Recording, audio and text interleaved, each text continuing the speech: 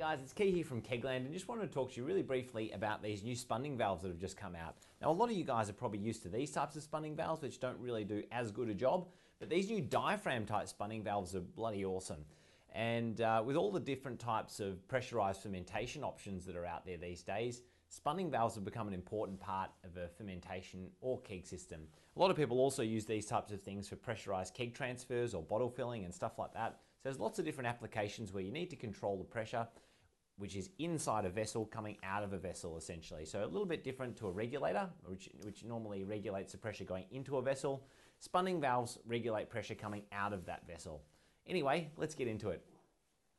Now when you first grab the BlowTie out of the box, it just comes as a single unit like this, but there's lots of ways you can set it up. Now I'm going to show you the most basic way to set it up, so this is without even using a pressure gauge, okay? So the first thing you want to do is look at the way the arrow's facing. So as you can see, it's got a little arrow on the body of the unit, so it only works in going that direction. So gas comes in this way and comes out that way, so it's really important you sort of look at that first. The next thing you want to check when you're first setting it up is dial this all the way in. So see this little yellow adjustment knob here?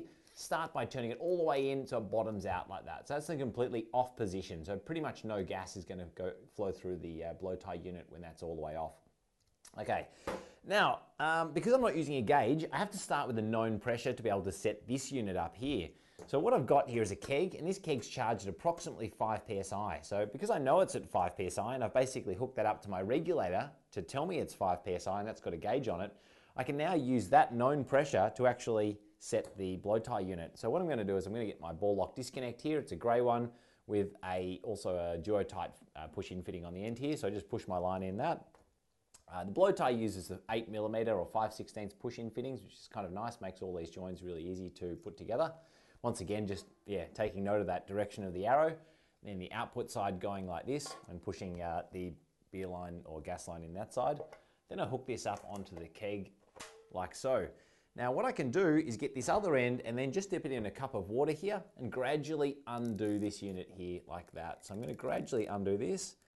Now turn this anti-clockwise until you start seeing bubbles. So you keep turning like that and then there we go. I can see bubbles starting to flow. So now I know this is set exactly to 5 psi pretty much. That's about as accurate as I can get, knowing that this keg is 5 psi, and that's how I'm going to be able to set this up without using a pressure gauge. Now, the other way to set up a BlowTie spunding valve is to actually set it up with a pressure gauge. Now, we just came out with these new pressure gauges. Now, the range on these new pressure gauges goes from 0 up to 40 psi. That's approximately 250 kilopascals or 2.5 bar. The reason why I've chosen that range is because it's perfect to handle a lot of pressurized fermentations, but also pressurized transfers. So that 0 to 40 psi range seems to meet a lot of those requirements.